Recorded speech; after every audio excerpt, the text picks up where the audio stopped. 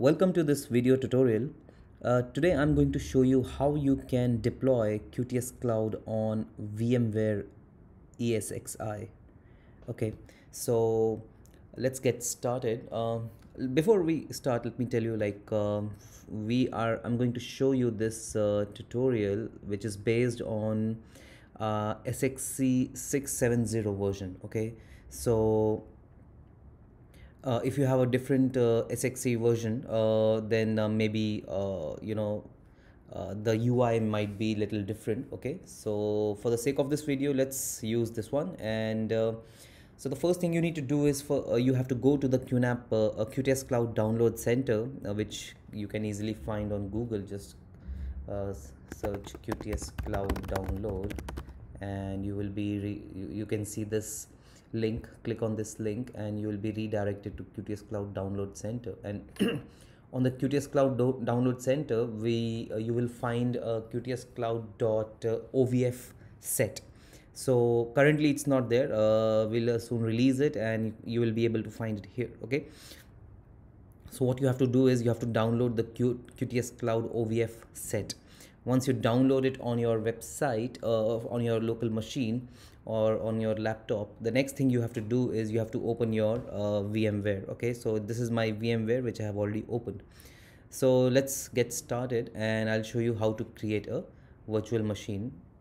So first let's go to virtual machines and click on create, and you have to click on this one, register an existing this one, deploy a virtual machine from a OVF or OVF file. Okay, so choose this option, click next, give it some name. So let's call it QuTScloud demo, and click on this.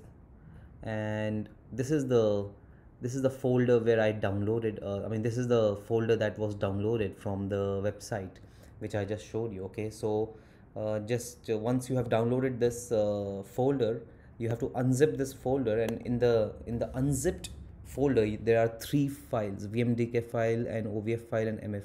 Select all three of them and click on open. Okay, so we need the vmdk and ovf file, or all the three files in the zip file that you will download. Okay, click on the next button. Okay, you can skip this, just do next.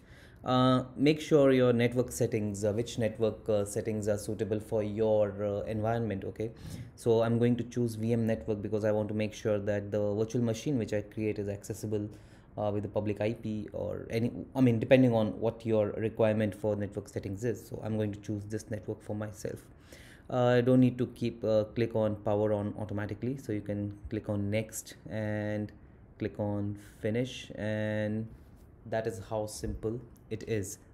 That's it. That's really the steps that you have to do. Now the only thing you have to do is you have to attach a hard disk to it. Okay, so this is our virtual machine that we just created. So what you can do is go on actions and click on edit settings, and as I said, in the settings we have to add one hard disk.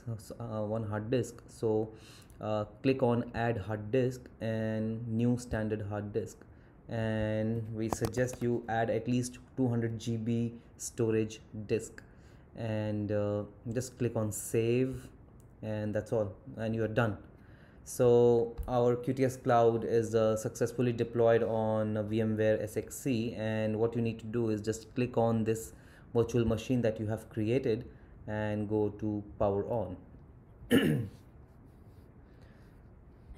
Sorry. So once you click on power on, you can click on this thumbnail, and this will actually open the console, and you can see that the virtual machine is booting up here.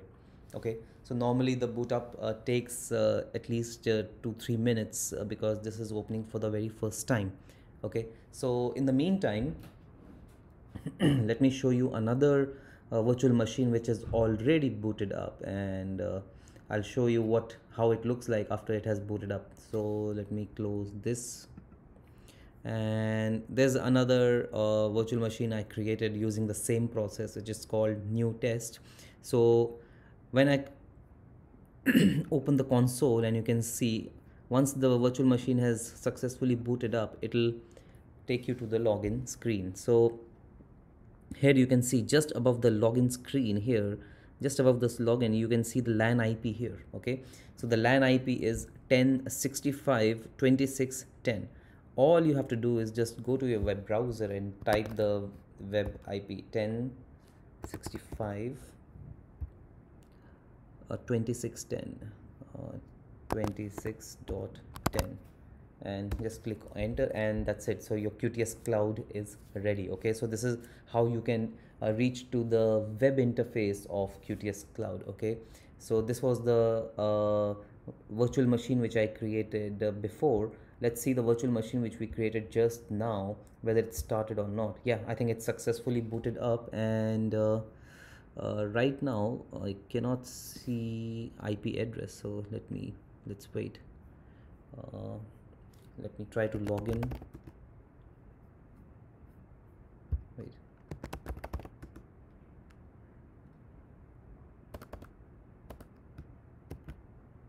We can log in with the MAC address. The MAC address is on our screen, and we can log in with the MAC address. And let me type ifconfig. And yeah, so if you cannot find the IP address before the login, what you can do is you can log in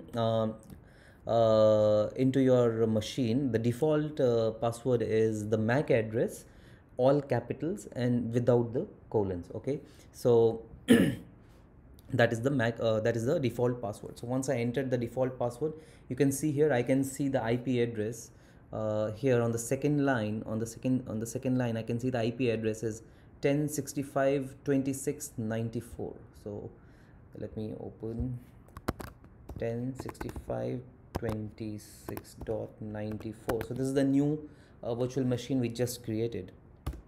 And yeah, so that's it. So our QuTScloud is ready. Okay, so this is the one we just created, and let me close this console. Okay, and yeah, so this is our QuTScloud demo virtual machine, and the IP address is there. Okay, so please remember that we will always in order to log into the console, you always have to use the MAC address as the default password. MAC address with all characters capital, and remove the colons. Okay, so that's how you deploy QuTScloud on a VMware. Okay, so as I mentioned before that we have used ESXi version 6.0. I think just a minute, we have used ESXi version 6.7.0. Okay, so I'm pretty sure that for the other versions also the process will more or less be the same. The only difference might be the